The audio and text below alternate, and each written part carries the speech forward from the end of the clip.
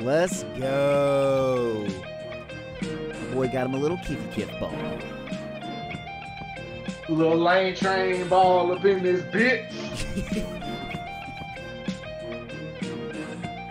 Choo choo. Welcome to, I would say, would you call it episode number 1, Hundeezy? That's it. Yes, sir. Yeah. Episode 1. Episode 1 of the Blind Mule podcast. This is exciting and terrifying at the same time. I wonder, ideally, I'm thinking we're going to bring some value to these folks, but I guess we will find out in due time. Whether it's value or entertainment, we'll bring one or the other. Yeah. See, I don't know if you know this guy, Patrick McDavid. He's got a thing where he just combines those two. It's called valuetainment. And I'm like, see, this guy, he gets it. Yeah. He's pretty good, too. You ought to listen to him. But, okay. So, we may do maybe a deeper dive on some of this if you'd like. I know we've kind of talked about it a little bit, but the intentions behind, the Blind Mule podcast, where it comes from, why we named it that. I guess we'll just do it. We'll kind of talk about it for just a second. We'll riff on that for 5-10 minutes, and then maybe people can listen to that if they care. So yeah, we can give a more in-depth intro later. But yeah, for us each, because who cares? People don't. We're from the Delta, or from Mississippi, and then other than that, people really don't care. So. Yeah. So, the title of our podcast is the Blind Mule Podcast. It's a play on life itself. Sometimes you go into things in life blindly. You don't really know what's going on. You don't really know how to handle situations, but you figure it out. So, the title came from a saying that my granddad used to say all the time: "Don't worry about the mule being blind. Just get on the wagon and hold the line." There you go. You can take that however you please. You can put that into a spiritual twist and say, have faith in God and he'll lead you in the right direction. Or you can just, whatever you may believe in, you can have faith in the universe and the universe will take you where you're supposed to be. So, yep. I love it. Don't worry about that mule being blind. Just get on the cart and hold the line, man. I love it. My granddad, Mr. Henry, was somebody that was near and dear to both Kelton and my hearts. So it just seemed fitting to title the podcast The Blind Mule. Yeah. So we're just a couple of jackasses trying to figure it out, That's a fact.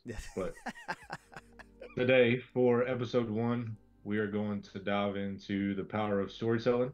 Kind of analyze storytelling in the form of books, movies, and podcasts. But to begin, we'll just talk about the culture of storytelling in the South, and what makes a good storyteller. Who we've run across in the past has told great stories. So let's dive in a little bit. Kelton, what you think? One of the most important things that we as humans do, storytelling. Before anything was written, it was nothing but passed through, word of mouth. And, I find something that's incredible is that storytelling, like I said, is so important, but it touches everything we do.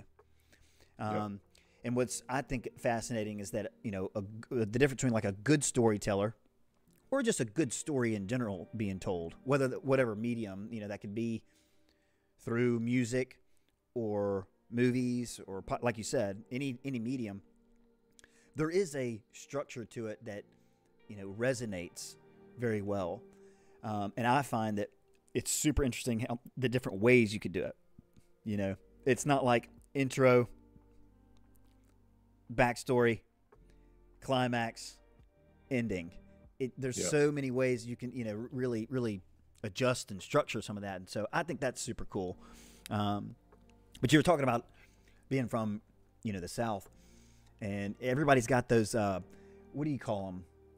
Idioms or what are the sayings, Yeah.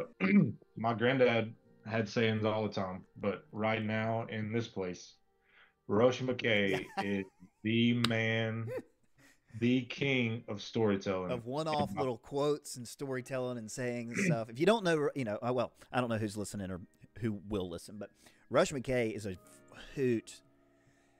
He's out of pocket, man. Yeah, he's the characteristics of Rush that makes him a good storyteller is that whenever his mouth is moving, he's lying.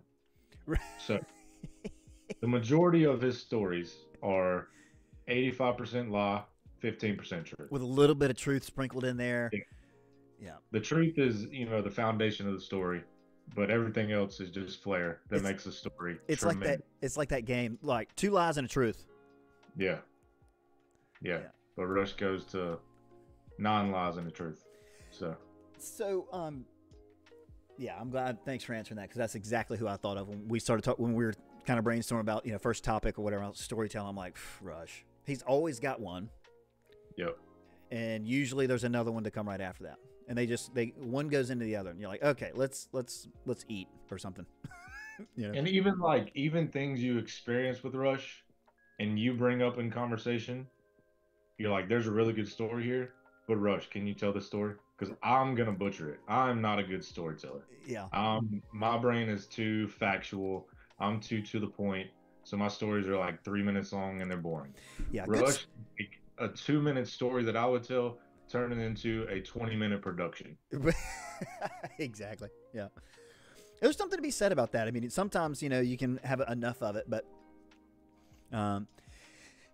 okay, so we're talking about this individual who's we're both friends with and stuff, and people may know or may not know who we're talking about.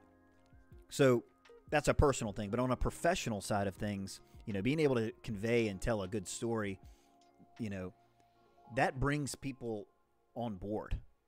Yeah. Like a good company is got to have a good story. I got a great example for you, and everybody can look this up. Famous comedian, also from Mississippi, Jerry Clower.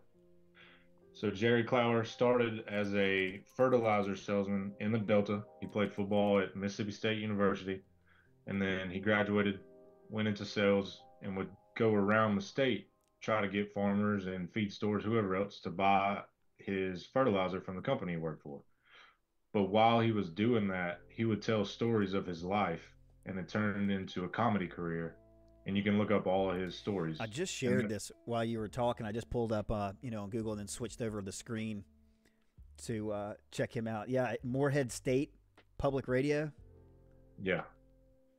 Yep. You can look into and dive into his storytelling and his path of getting signed to different companies and things. And he didn't want to get signed to anybody. I don't remember if this is factual or not, but he tells it. He's like, I want to get signed to somebody that Johnny Cash got signed to, or somebody big. You know what I mean? Yeah. Like, I'm not trying to get, and if I'm gonna do it, I'm gonna go all in. If I'm gonna do it, let's do it. I like that. And he did, and he is a tremendous storyteller. And once you listen to his work, you will hear that 15% truth, 85%. We need to get Rush signed to Johnny Cash's label then. Yeah. There's a you're familiar with TED Talks. Yeah. Yep. And a lot of times, they blew up, and there's sometimes I can get really like, just hit me with some info. I don't need all the fluff. Yep. Which I think again is a key to good storytellers. If you open with, I'm going to start off by telling you a little story. It's like, don't, don't just give me the data. I guess there's like the aspect of like knowing yourself, knowing your audience, and whatever information that you're trying to convey.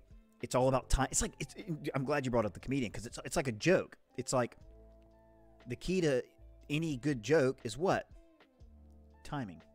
Yeah. I think that's storytelling as well. I bring up the TED Talks thing for a reason, though, because there's 2 guys that I've seen that do this, where their TED Talk is about nothing, except that it's to show you the power of conveying. Yep. And I can sit here, so think about this for a moment.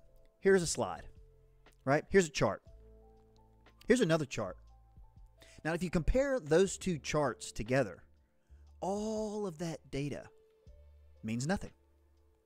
So what have we learned today, right? It's just like the whole thing is about nothing, but it's just the showmanship and the presentation and storytelling is, I don't know, probably link that down below for anybody that wants to watch it. I don't know the name of that guy, and like I said, I found 2 of those that I thought were funny. You know, we kind of switching gears a little bit, but you know, the power of storytelling. You know, we can see how we want to go down this path of, you know, spiritual and religion and things like that. But you know, the biggest thing is like the storytelling, like in the Bible and all of that stuff. You know, I mean, it had to have been storytelling for the longest time. It wasn't written down. You know, so you talk about an impact. It's like, that's a pretty, you know, the power of storytelling is pretty freaking significant. Yeah. And that's a good segue into books versus movies. So if you think of The Passion of the Christ, that movie, versus reading it in the Bible, having that visual representation of the crucifixion is so impacting, even for people who may not pick up a Bible and, you know, they want to see what this Christianity thing is all about. They have this movie that's going to take them, 2 hours? We'll just say 2 hours. I'm not sure how long Passion is, but 2 hours to watch this movie versus X amount of hours to read the Bible and then understand where and when to look. But you have the Passion of the Christ. It has a direct point, talks about the crucifixion of Christ, and you have a visual representation of that. Yeah. And that's pretty impactful. So what are your thoughts on books versus movies? Okay, long answer here. I think books are so important for the deep dive, right? Because there's usually so much imagery that you can pack in a book. Now, the visual aspect, actually being able to see something, I think is super important and super impactful. But it's a lot of times the amount of information you can put in a book and let the reader envision, yes, the story, but their own story. Yeah. So, like, if you're gonna create the scene, you know, like, all right, I'm reading this little audio, or listening to this little audio book right now. It's talking about, it's like this bank heist, and it's giving you a description of the layout of the building. And even though it's describing that, you see it. You know, I bet if I could just talk to ChatGPT or something, if I had the ability, we both did, to go into some software and like if we created what they're telling you, they would look different, I imagine. Yeah, absolutely. Right. So I think that's extremely interesting, but also very important.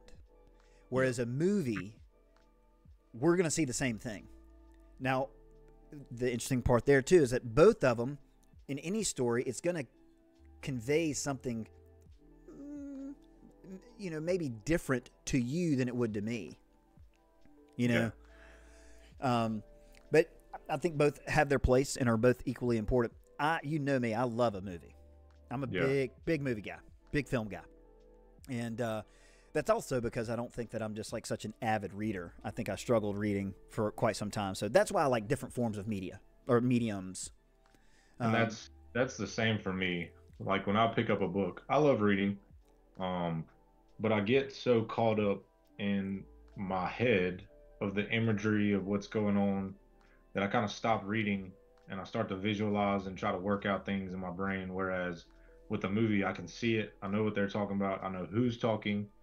It's like with a podcast that doesn't have a video or whatever, I find myself, if I'm on a new podcast, stopping the podcast, going to look up who the authors are and seeing what their face looks like.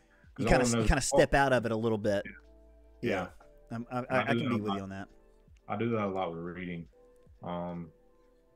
So I think books have their wonderful place. I mean, there's so much room for imagination and your own interpretation, but I'm more in line with movies. Also for the fact that it's 2 hours and I'm done with a book. It could take me a while, which probably says more about my reading ability than anything. I was definitely going to say, if I pick up a book, I'm in it for the long haul.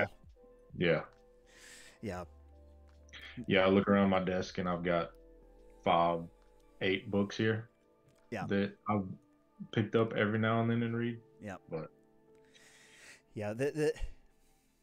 And I like that you brought up the podcast too, because usually, I talk about Jordan Harbinger all the freaking time. He and Patrick O'Shaughnessy, Invest Like the Best, they have on some really awesome and interesting and like thought-provoking guests. yeah, And to me, that's like super inspiring, and kind of like something that I would love this to maybe take us some direction to. If we could, later, like it's like this episode, maybe we'd have somebody on that's an awesome storyteller. They don't have to be super freaking famous or anything, but like somebody that can really give some input on what is a good story, how to construct it, the importance of. But I find it that you're right about, say, like if I'm traveling in a car and I'm driving to Hattiesburg or something, I can find myself, it's almost like a form of meditation for me, where I'll listen to a podcast and I'm listening, but inevitably I can zone out. You know what I'm saying? Like next thing you know, I'm kind of like, all right, wait, now I'm back to reality. I'm like, oh, I just missed what they were saying. Yeah. And I can do that with reading too.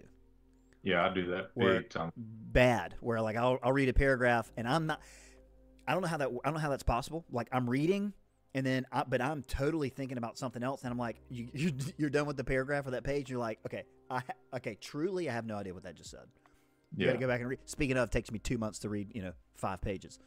Yep. Whereas a movie, for me, when there's something visual and like I am locked in, so much so, and I think this is why too. For me, I get engaged with that story. I really immerse myself. You know me, I'm a psychopath. I'm a crazy person. I'm different people.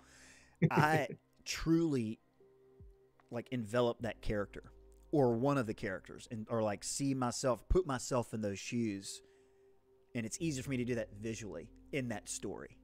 Yeah. So I like movies because I can stay with them. I feel like I'm super engaged. But I definitely, back to what we were saying earlier, I definitely think that like books and podcasts and other mediums are extremely important. And there's a lot of value that I take from like good storytelling in those mediums as well. Yeah, definitely. And I find that more so, I'm prior service military. So if I'm a book versus a movie when it comes to military history, I want to read the book. And that's interesting because I'm more so a movie guy. But with the books, there's more facts that go into it. I've already kind of, for the most part, studied and seen some of those things in my head. So we'll just, like, for example, like a World War II book. Like I've been to a concentration camp. My granddad collected a bunch of World War II memorabilia. Yeah, we studied it a lot as a kid. And so I kind of already have those visualizations of the facts and what things look like, where things occurred. I know what the beach at Normandy looked like, those type of things. So when I read the book, I'm not jumping from one place to another and visualizing. I already have that in my brain. Yeah. It's easy to read. Yeah. The crazy thing about too, and the one thing that I really appreciate about books is what we're talking about. The amount of information that can be conveyed and put in a book drastically outweighs what you can do in a movie. Yep. Because you've got to use visual imagery to convey certain points. Like for example, I mean, how many books? I mean, I think of like what's the big popular one? Like Game of Thrones, Harry Potter. I mean, those books are freaking huge, and you've got to like, even for like a 2.5 hour movie, and I think we've said it again, but like they each have their place and their importance of doing that. Yep. But, I kind of want to circle back. I kind of want to have, I think it'd be awesome to have somebody on that is a storyteller and to be able to ask questions. That's for me and you. We can cut this out, but like, I think that's important. Like, where did your storytelling derive from? Mm-hmm. How did you learn to tell a story? Is that something that came natural? Is that just, my dad's a great storyteller and I'm not a good storyteller. And that's because I always found myself listening and enjoying his stories, and I never really like broke down how he was telling it, I Yeah. guess. But I don't know. My dad is a great storyteller. My granddad's a great storyteller. I'm not so much. I think I don't necessarily consider myself a great storyteller, but I'm an impersonator. Yeah. I like to mimic Yeah. people, and I mean, I'll quote movies because I like to. Hmm. Um, so I think some of that I would imagine some people, you know, would go down that path of kind of imitating a good storyteller allows you to be a good storyteller. Let's see. I was going to pull up. I think there's a book, maybe the art of storytelling. Around that. Yeah. Um, the one thing that I find interesting too, though, is not even. I think the one thing that's really important is for business. Yeah.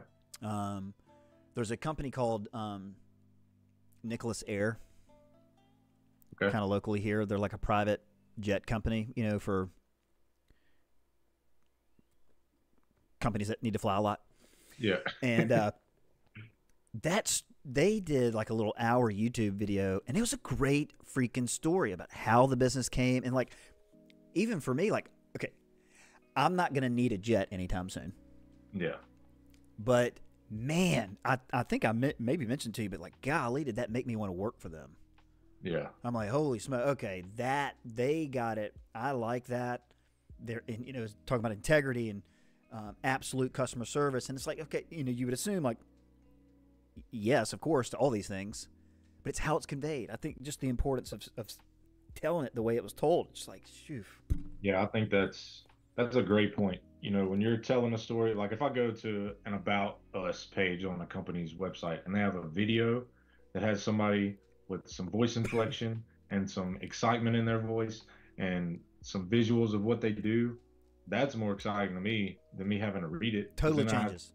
because, for the most part, your core values are going to be the same across the board for the most part. Vision is going to be a little different.